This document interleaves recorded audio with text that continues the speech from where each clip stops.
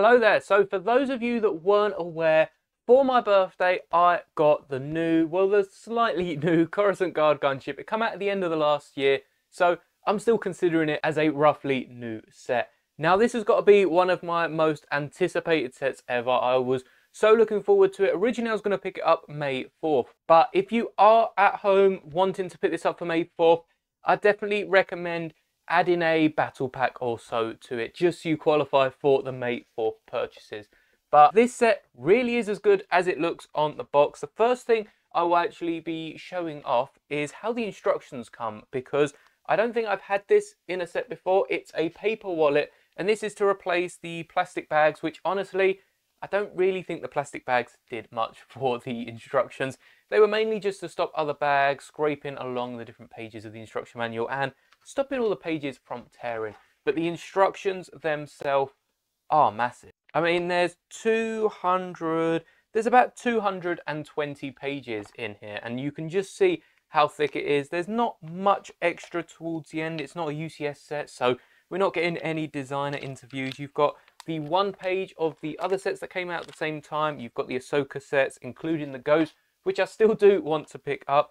And because this was bought around the start of April for me, it also qualified for the Flower Trellis, which, if you have seen before, has been on the back wall in a few of these previous videos, and I'll be giving a look to that at the end. So stay tuned for that. But first, let's take a look at the figures that we will be improving for the gunship and all the different functions this set has to offer. Now, first up, before we take a look at the actual gunship itself, I've got to take a look at the figures. Of course, we do get two 212 clone troopers, which, because we're giving Commander Fox, it does sort of balance out 3 clone troopers. We've got enough to pilot the thing, and of course, they do come in the new battle pack as well. So if you want to build your army, get a few more in here, you can definitely mix and match with the plain phase 2s.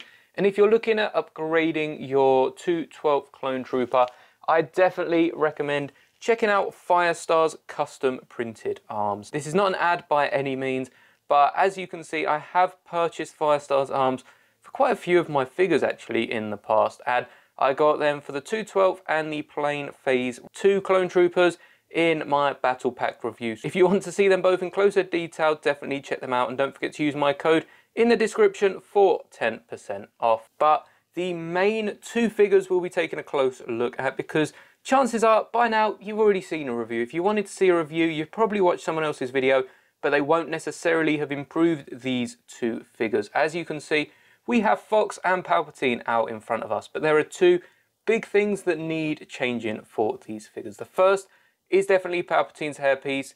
He doesn't have this sandy colour hair in the movies, and yeah, perhaps it more matches his Clone Wars style, and that is what this ship is from, but he doesn't have his Clone Wars head. So we've got to make it more accurate to the real-life Palpatine than the Clone Wars one. So the first thing we will be doing is popping off that old sand. It's like a sun-bleached white hair, and then getting this white one that I most recently picked up from a Ninjago battle pack in preparation for this video, I guess, and adding it to Palpatine. As you can see, I think that just looks so much more accurate to how Ian portrays him in the movies, and also looks a lot nicer on Palpatine. Even if we're not talking about accuracy, I just prefer the white hair to this yellowy hair. It also shows just how old Palpatine is becoming, not that he's meeting his end anytime soon. Now for Fox, this is going to be a bit harder to do one-handed, but the visor that we've given to put on him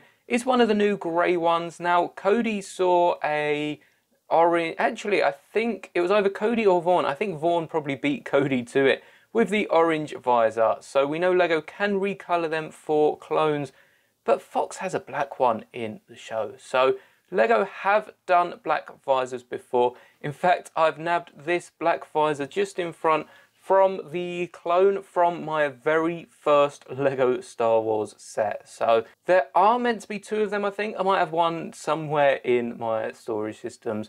But if you take the visor, the black visor, and put him on Fox, you can see just how much of an improvement that makes. And these are 2 fixes that I'm sure aren't too hard for LEGO to do. So I guess the hairpiece, yeah, it matches the Clone Wars hair. That one's fair enough. So you can choose between the 2 hair pieces.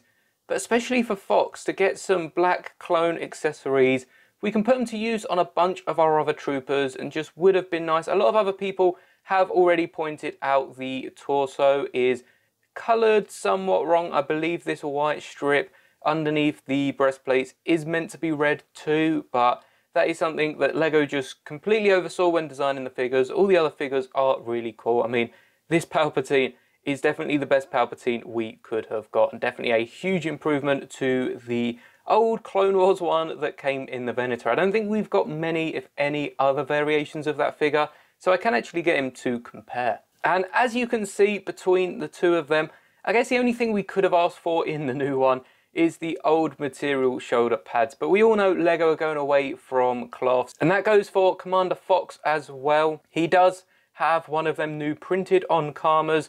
If you do want to go and fashion your own Karmas, I definitely recommend checking out my video where I not only cut out some Karmas, I also 3D print some Karmas, and they do look very, very cool. But there is one more figure that I haven't shown off, and she is behind this door here. There's actually a mechanism just at the back. You might be able to see this little lever, and if you pull this to the back, the door does open, revealing probably my favourite minifigure from this set. Of course, the 212 Troopers we've seen before, and Palpatine, Fox do need a little improving, but this Padme figure is really, really cool, especially with any fans of the Clone Wars or even Thrawn, because this is the Padme that shows up. This is the costume Padme is wearing when she shows up in Thrawn Alliances. So there's going to be some great mocks, I'm sure, from the LEGO Star Wars community built using this minifigure. And that does wrap up the 5 minifigures, but we are nowhere near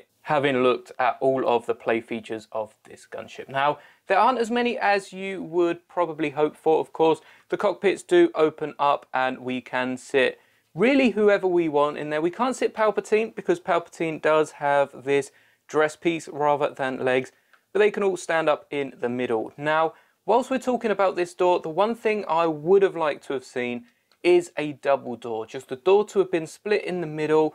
There's enough Technic pins here to still have them as stable as this one, and it's definitely a mod I will be looking at in the future. I've got a few different things I'm going to break down this set for first, but I'm definitely going to be trying to put on a double door at some point. I've seen a few different modifications, none of which have really piqued my fancy, but I'll give it a go at some point, and it would have just meant that we could also fit more clones on the inside, because when you open the single door, you're still covering half of the interior. If you look inside, there is still probably about 6 studs width in there that you can't access because the door gets in the way. If this door had swung out here, you're just able to get more troopers inside. So perhaps it's a modification that I will make for trying to fit as many clones in here, as I really think this is the only hope against the AT-RT. Speaking of which, I have got the AT-RT here just to compare the sizes of them both. As you can see, I definitely needed the bigger desk space when working on these videos, but it does hold up to the size of the AT-RT. I'm not sure if it's exactly as long as the AT-RT is because of the blaster at the front and the 2 at the back, but if you were to compare just the stature of them, they definitely feel like they're worth every penny. And of course, the gunship's got these massive wings that do have stud shooters that do fire studs into the distance, and it's a good thing they come with spares because I'm pretty sure them pieces are now lost. But the other play feature, I think there's one at the back, and you've got this little interior slot here, which previously has come with a little command outpost station. You could definitely get some clones or something in there. It would have been nice to have got something in here from LEGO because they have told down the base of it. So it does feel like we're missing something for the interior of that. And then you do have the usual blasters at the front, much like the AT-RT, built in the exact same fashion, I guess, missing that one cone piece. But you can spin them near enough, about 180 degrees, probably just less than that with the top bit. But as I said, there is technically 2 more play features. The first one is this handle up here, which you saw me holding it with at the start of the video, and this is a really secure handle. It's similar to the one the AT-RT has, only that is more of a 2-fingered design, and it's definitely a bit top heavy. Whereas the handle for the gunship, you can see, is just for one finger. I suppose this one's even back heavy, so perhaps they should have slotted back a stud or two. And I would have loved, like the old 2000 and I think it's 2008 Venator, for the handle to have fit flush in there and not had that big gap behind which leads to the interior of the gunship. But honestly, that is really just nitpicking. It does blend in nice and well with the gunship when it's down, because it's just a little bump bit here and you are distracted by other features such as the cockpit. There are no cannons on top. They've just sort of left it blank, so you can definitely add your own, but perhaps the Coruscant Guard doesn't exactly need them primed, ready to go, because it's not exactly fighting in a war space. These were typically found on Coruscant and more of a police vehicle protecting people like the Chancellor, who is wielding two guns. If you wondered why, it's because you can't fit the guns neatly into the cockpits. So the troopers had to have their guns go somewhere. And even if we got a weapons rack in this front bit, I feel like it just would have filled up what otherwise is an empty space. But anyway, taking a look at the back of the ship, you can just spin it round and it is quite a sizable model. And we even get a better look at the mechanisms for how we can open the door. You can see there are two, one both sides, so you don't have to open the doors together, but you just sort of pinch it in and hopefully you can see that the door does rotate backwards. And the last play feature is this little ramp that comes down, and perhaps it's landing in a battlefield. If you get the battle pack to go with it, you can definitely fit the bark speeder up there. I currently don't have my bark speeder built, but have this one from the 501st battle pack, and it is a bit too tall. So you can only fit the older Lego style battle pack bark speeder because there's not enough clearance. I mean, that's probably about a minifigure tall, so they've got to be shorter than a minifigure to fit through that gap. But it's definitely a great way of storing your speeder. As I said, you can't access the back when the doors are shut or open, so you've definitely got the room just to whack it in there, and that saves displaying it next to it, especially with how large this is. Now, I'll show this off on my display shelf in a minute, but first off, I just want to take one last look at the size of this model. Here is a 501st minifigure scale bark speeder, to scale with the gunship. Now, the gunship isn't minifigure scale, and I'm not quite sure how big the gunship would have to be minifigure scale. I don't think this is honestly that far off, because I remember thinking that the older gunships were roughly minifigure scale and they were just a little bigger than this. I don't have any of the older gunships to compare, and the closest I had to any sizable model really is the AT-RT, but this does also take up nearly a quarter of the shelf that it's displayed on. As you can see, in trying to prepare for my stand-in desk, I've had to compact my Star Wars vehicles down quite a bit. The AT-RT is quite long, but has quite a slim profile, sort of the size of the Bad Batch Marauder or the fighter tank. And you can see I've got one of the old 501st clones that have ripped off a battle droid head, which does look pretty cool. But the Coruscant gunship, because of the wings, it does mean it's taking up pretty much the rest of the space that the Marauder, the shelf on the left, and the AT-RT doesn't. But it does also mean that you can fit certain ships and vehicles underneath the wing, just like my minifigure scale Tri-Droid, which is built from the new battle pack. That one I do still have. And of course, I've got a bunch of other minifigure scale ships that I've recently built, so check out them videos. But I'm very happy with how this turned out. Now let's take a look at the Flower Trellis. Now, of course, the main reason I do have this is because of the price of the gunship. But this is a really, really cool gift with purchase that was still around, I think, for my birthday. This saw it right up until the end of its days, and I'm not quite sure if Lego ever sold out of this. I don't know what they do with gift with purchases that don't sell out, if they give them away to employees, or perhaps it's on a first come first served basis, but it looks really cool. And I have actually added this to the background on my display. It's the closest thing, as I've said, to my ET set becoming a real set, because I had a very similar premise to this, with the bottom being thick enough to hold it, a backdrop of the trees and the moon with a bike coming out, and then this hook right at the top, which I have seen before in my Ravenclaw house banner.